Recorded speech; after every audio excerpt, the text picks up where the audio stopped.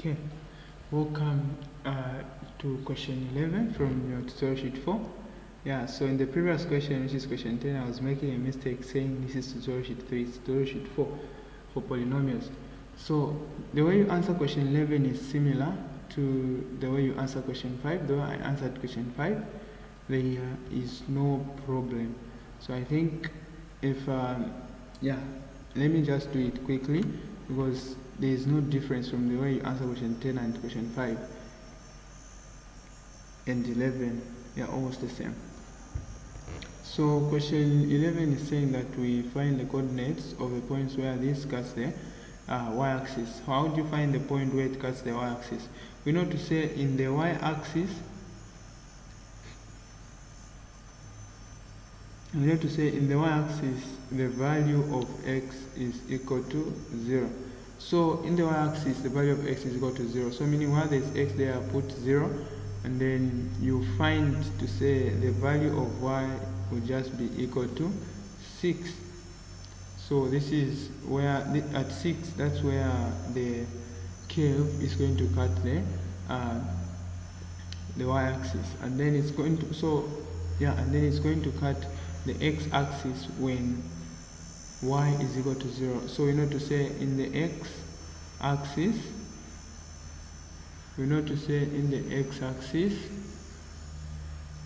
the value of y is equal to 0. So meaning while there is y here, just put a 0. When you put a 0 there, it means that you are going to factorize this, to find the zeros.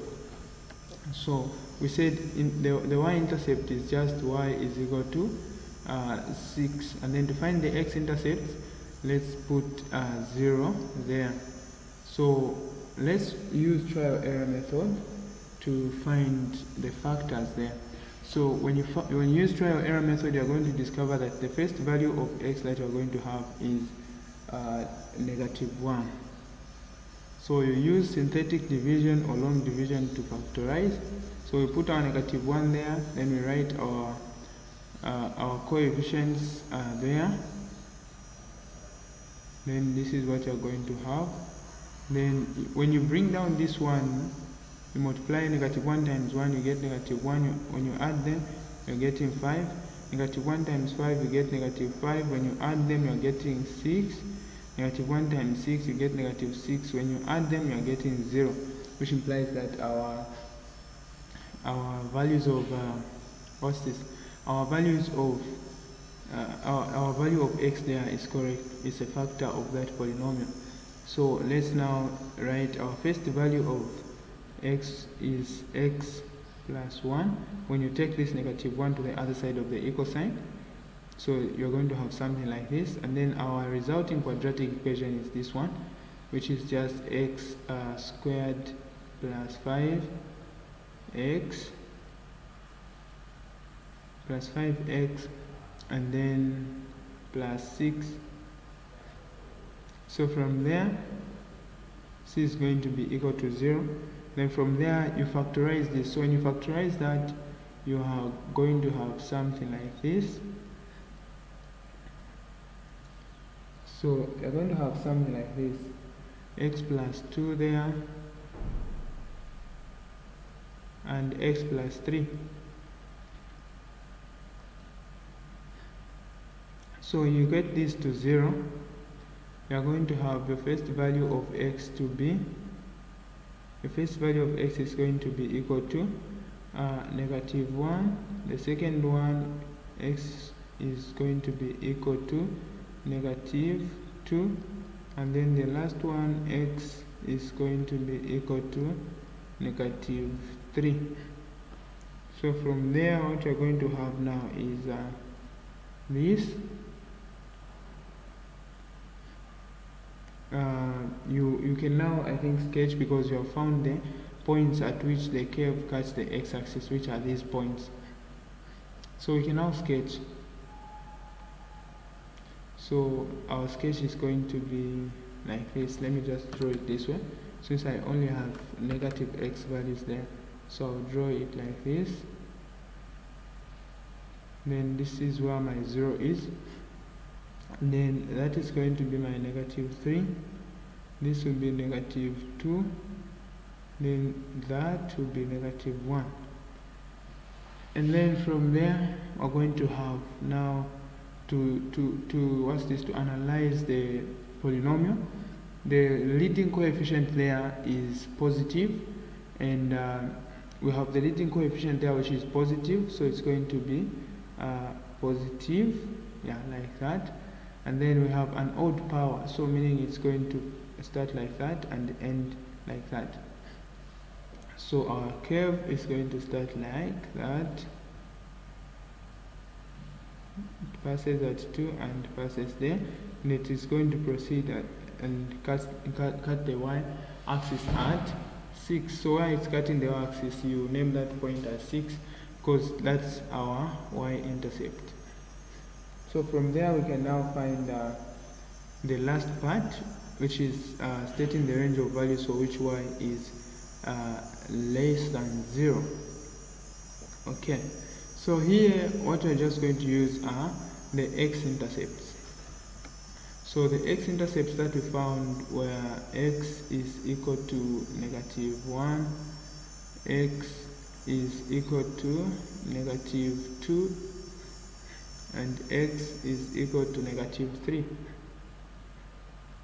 So we're going to draw a real line here, yeah, a number line. Okay, so we're going to put these numbers. We have negative 3, we have negative 2, and we have negative 1. So all numbers this side, we know to say these numbers on this side